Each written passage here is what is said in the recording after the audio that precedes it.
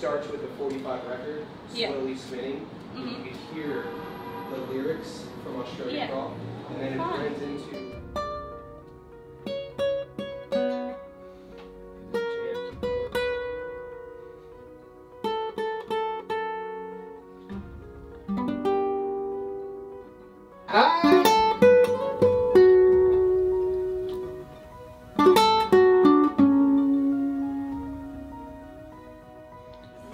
Good petition. I call a member for Manly. Thank you, Speaker. The past 24 years, Mr. Speaker, my commute from Manly has been by ferry. In fact, I caught it here this morning. The swell was all right. And let there be no mistake, the freshwater ferry is an icon of Sydney Harbour. The number of customers ranges from around 30 first thing in the morning at 6 a.m. to around 280 at its busiest time at 8 a.m. on a 1,000 person vessel. But those concerns, Speaker, are of course no reason to retire all of the beautiful old boats. It would seem there is a possible partnership, a possible opportunity for interested organisations to retain the freshwater ferries at this Museum of Sydney Harbour, and it would be appear fit for purpose. We are presented the opportunity to explore the electrification of ferries, which is an exciting and timely development which I wholeheartedly support on their behalf. And I also reiterate my call to Transport for New South Wales to assist the Council where possible. Speaker, the freshwater class ferries are an icon of Sydney Harbour. Right. The compromise of retaining two of them will of course not please everybody, but year round, for years to come, they will remain on Sydney Harbour. Quickly, let's learn a little bit about the economical impact that the Manly Ferry plays on Manly and the Northern Beaches. The Northern Beaches Council has discovered that there's $500 million worth of tourism dollars flowing into the Northern Beaches every single year. Catching the freshwater was the fourth top most cited activity for things to do behind going to the beach and eating. So pretty essential. There was 2.8 million visitors to Manly during 2019. That's up from 16% the year before. In 2020, 52% of visitors used the Manly Ferry to get to Manly. Visitor spending accounted for 12% of all of the jobs created on the Northern Beaches. So this is an economy that relies on tourism. Where does the tourism come from? The ferries.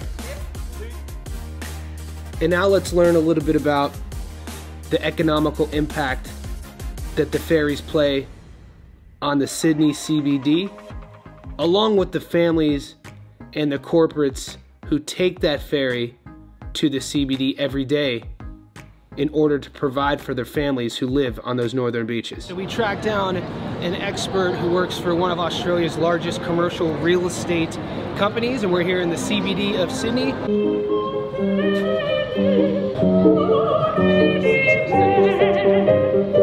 And we're going to get her expert advice on some of those numbers of the people coming from the northern beaches into the Sydney CBD. Hey, y'all do that?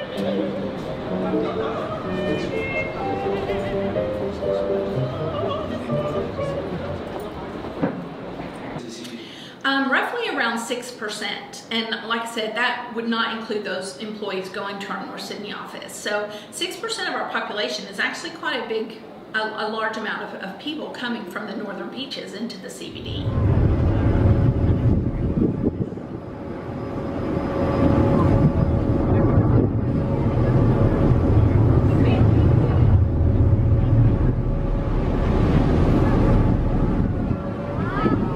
Turning to Dave and I say, how in the hell are we going to make a documentary about the Manly Ferry interesting enough for people to enjoy it? And then that's when he handed me his phone and proceeded to tell me about an 80s hit rock song with the words Manly Ferry in the lyrics. Australia's biggest ever band's Australian Crawl. Smash hit records, sold out tours, the Rock and Roll Hall of Fame.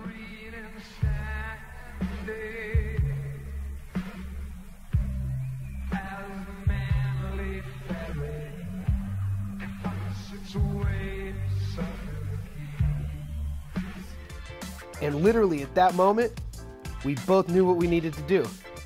We had to track down the band.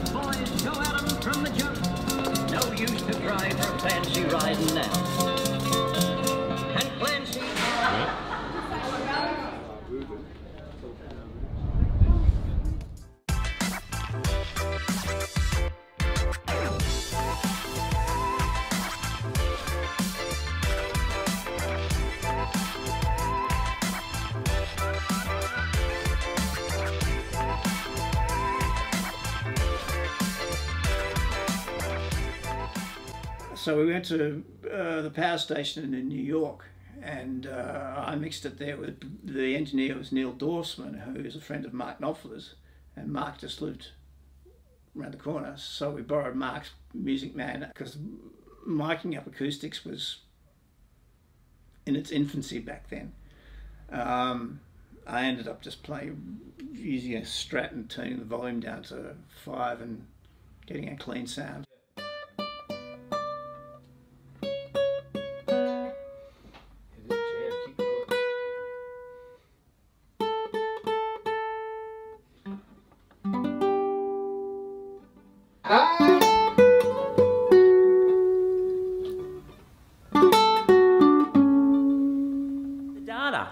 We looked at the Manly Hydraulics Laboratory and found there were 15 occasions when the swell was above 4.5 metres, yet the ferry was only cancelled 6 times. This will result in more cancellations, a worse service for your community. I can't believe as the local member you'd endorse it. It's time to reverse the decision and save the iconic Manly Ferry, Mr Speaker. Don't be so reckless.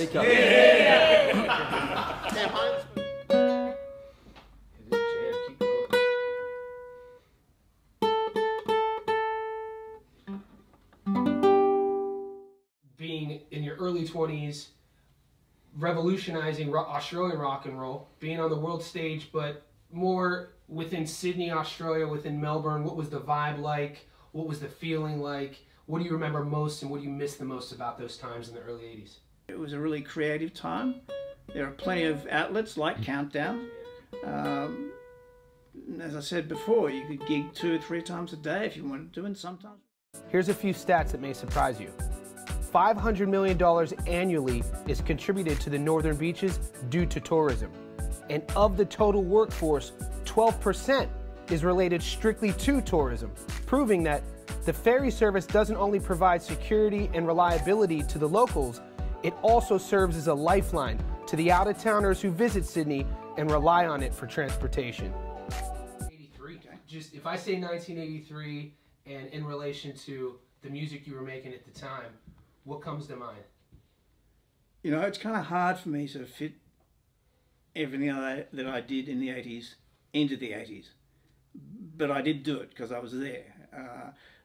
In 83, I think, that was when we went to tour England with Duran Duran. And that was also when we recorded Semantics, which was an EP, 4 songs for Australia, but a whole LP for the rest of the world. How about if I read you some lyrics? Something that comes to mind. I see the others reading standing as the Manly Ferry cuts its way to Circular Quay. And James was a great lyricist. And talk to us about that. How do the lyrics about the Manly Ferry find their way into an iconic band like your band Australian Crawl and that song Reckless? What was the connection with you guys in Sydney, and was that a lyric that had significance, or did it just pop up in there? Classical, that solo you're referencing, the one you got in, is the Spanish sounding guitar, correct? Yeah, it's a classical guitar. Yeah. Was that agreed upon by everyone? Because that sound in that song is very different from the rest of the heartbeat of that song. I feel it makes the song. Adding that contrast. That's what I thought. That, was everyone agreed that that was going to be the case, or did you have to fight to add that in? I had to fight. James hated it. He wanted to replace it with a screaming electric guitar. And what was the sentiment of the fans? Everyone seemed to like it.